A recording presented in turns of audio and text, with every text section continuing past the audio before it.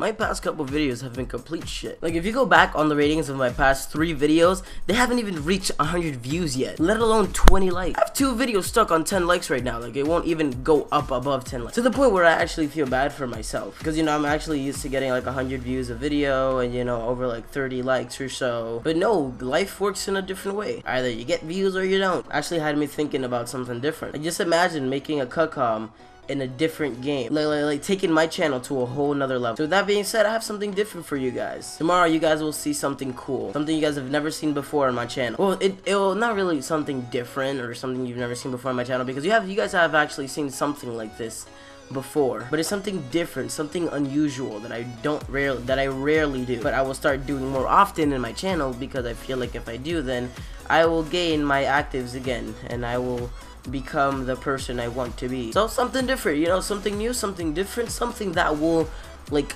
shout out Rabbit. So yesterday I was playing with my friends from school, and you know, I happened to come across a 5-man that I hit. Only thing about this clip is that I wasn't recording, so since I wasn't recording, I had to go in theater mode and record it from there. So I apologize in advance if you see this clip, and there's only 2 things wrong with this clip. One is that it was recorded in theater, and 2 is that I could have gotten a quad on twice. Not once, but 2 freaking times. But when I got the quad feed and I got the other kill, I got EMP'd, so you couldn't see the other kill and the kill. I was pretty upset, but since my videos have been doing really bad lately, I decided to show this clip for you guys.